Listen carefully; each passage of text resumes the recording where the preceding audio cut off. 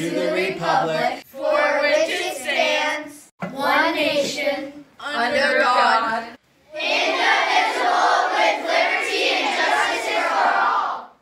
Good morning, Benner Bulls. This is Luca Fergno with the morning announcements. Today is Wednesday, March 2nd, 2022. Thought of the day. The truth is the kindness we can give folks in the end. Harriet Reacher.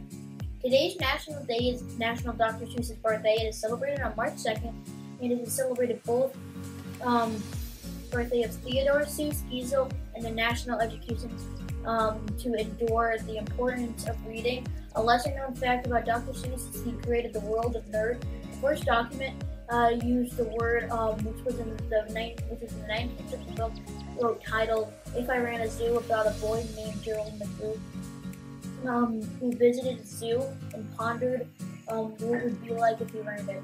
And so in a way, Dr. Seuss is partly responsible for nerd culture. Lunch today is cheese and pepperoni pizza, garden bar, fruit, and milk. Weather today is a high of 66 and a low of 37 and partly cloudy. Everyone have a great day, and remember, Bulls lead the way. Wiggle.